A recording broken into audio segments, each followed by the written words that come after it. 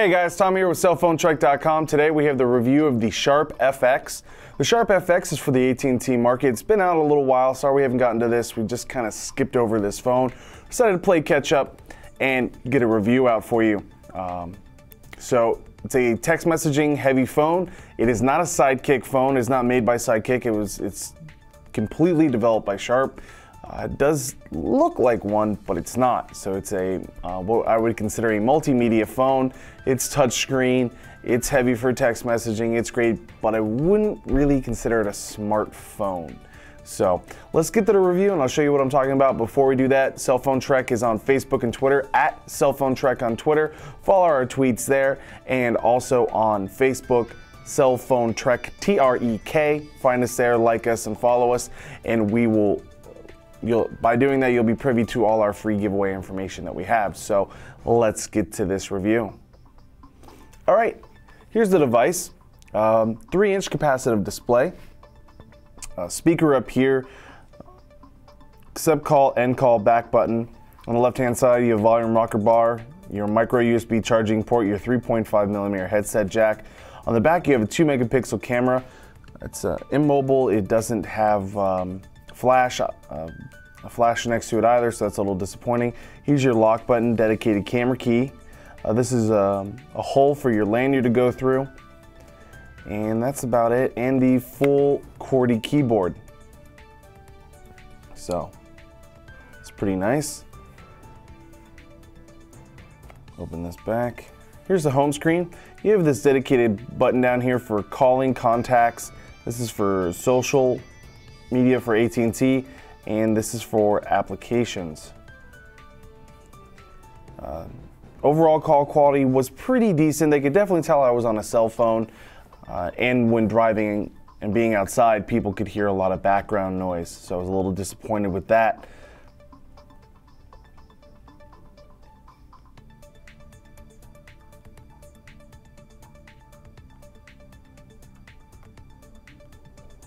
Yeah. Awful lock screen, by the way. And we'll go ahead and just show you, bring it out like this. It brings you into, brings up 6 different menus. By doing so, you have access to your instant messaging, mobile email, available at extra cost through at&t. You also have your social net and your inbox. Inbox is nice, basically gives you your text messaging inbox. Creating a new email is pretty nice, give you an idea what it's like. First off, you type your message. Then you go ahead and pick your contact or contacts. Typing on here was okay. How are you doing? And then question mark. You have to hit this stupid function key and like that. So I'm not very happy with that aspect of it.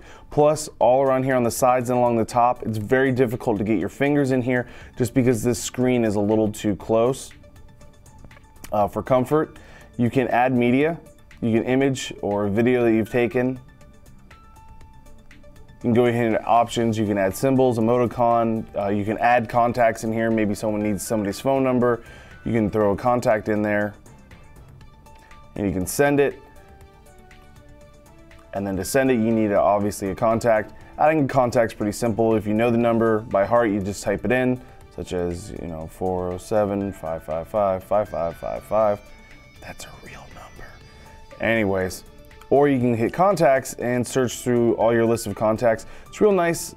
Some people like for them to have an auto scroll. Some people like the auto scroll where you hit it and it just goes. But if you just go ahead and just drag it, it's much easier. Or you can have the convenient search. Let's say, let's see, search for at&t. Since they've got at&t, branded things. Here's all the at&t branded information. But overall, as long as you have smaller fingers, text messaging in here is very, very easy. And we're going to go ahead and exit out of this. We're not going to save that. Oops, I did save it. Instant messaging is available through different clients. It is available at extra cost through at&t. So So that's a little disappointing. But you have AIM, Messenger, and Yahoo. That's MSN. And you just pick which one you want. You can pick all of them, you hit OK, but we're not going to do that. Mobile web browsing was a little disappointing. It was kind of slow because it's not a smartphone. It's just a full feature phone. It's great if you're looking up maybe like CNN.com mobile version or one of the bigger sites. Comes with Yahoo search. In here you can actually type in something, so we'll do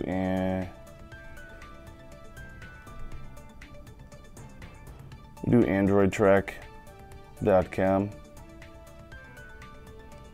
Actually finishes it for you. Once you hit dot, it'll actually try to add the com to it for you if you'd like.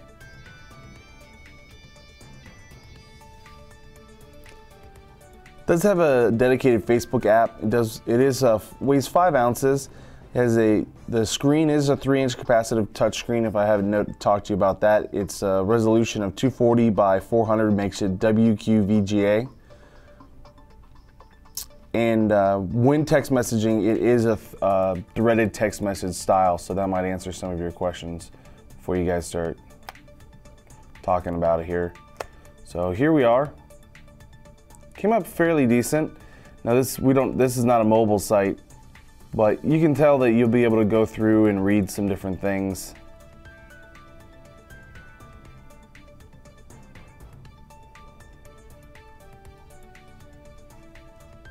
Let's see here.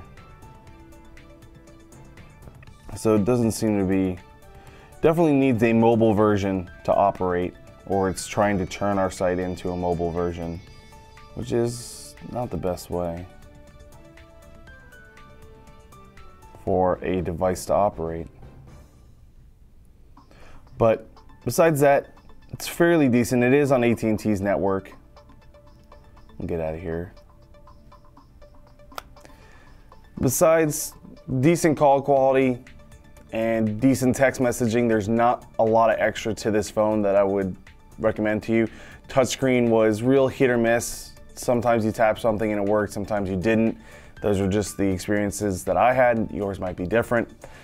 Again, my name's Tom. This was the Sharp FX for at&t. Follow us on Facebook and Twitter, at cellphonetrek on Twitter and cellphonetrek, TREK on Facebook. Follow us there as well. Thanks for watching. I hope you have yourself a great day.